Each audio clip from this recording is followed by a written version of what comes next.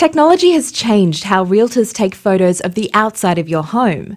Now the inside is getting the same treatment virtually. And you can see everything. This is so cool. Apartments.com is testing virtual reality tours of some listings and demonstrated it at a conference in San Francisco. I think that would help definitely sell whatever apartment we need to sell. Yeah, for sure. Using an HTC Vive headset with hand controllers, potential renters can explore rooms and even look around corners.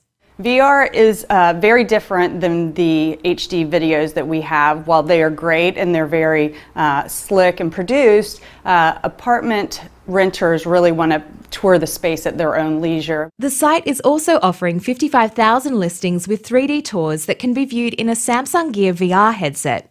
Without the headset, you can still view the 360 tours online. Properties are scanned using a 3D camera made by Matterport. We get back a 3D mesh of the apartment along with photogrammetry and panoramic views of the apartment space. Sotheby's in Los Angeles is currently using VR and the Oculus headset to sell luxury properties. One buyer in Dubai used VR to buy a property similar to this one in New Hampshire without actually seeing it in real life. It's all part of a bigger trend towards virtual realty. In San Francisco, Lexi Savides, CNET.com for CBS News.